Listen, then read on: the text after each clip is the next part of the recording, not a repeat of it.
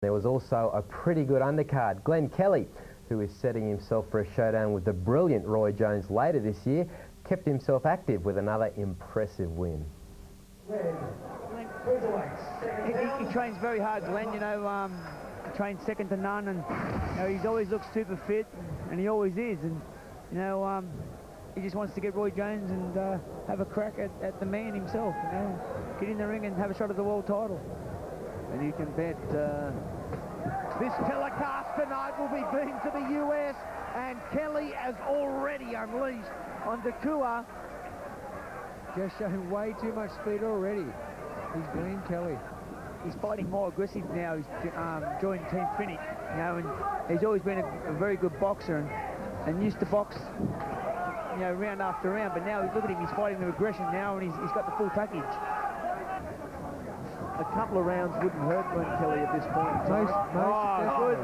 Left hand spun his opponent around. Do-si-do your partner. That's what they call a haymaker of the biggest kind.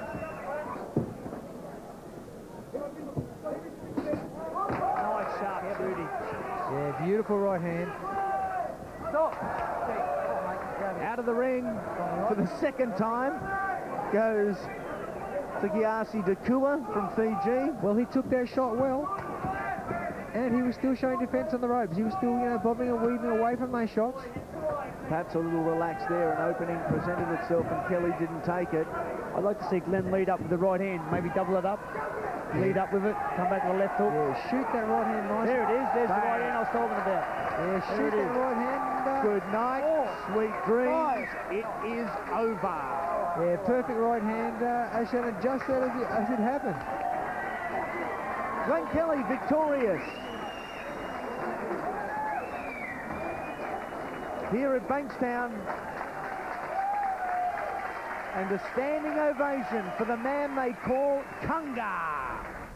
And another impressive win there too, Glen Kelly, and I guess at this stage he's looking ahead to Roy Jones. He looked very aggressive in that fight, something that perhaps earlier in his career we didn't see. He was lacking that early in his career since he moved over to Team Finnick.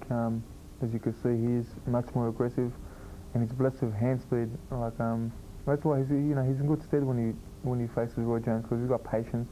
He has unbelievable hand speed, like Roy Jones has, and that's the thing that Roy Jones has over many of his opponents. Just a difference in hand speed.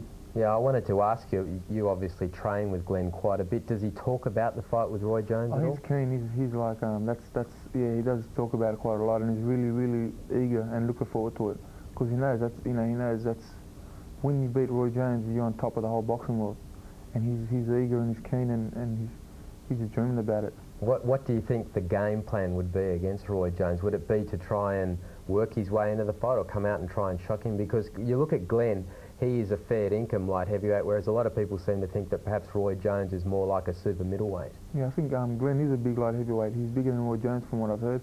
With the game plan, I don't know, that's something between Jeff and Glenn.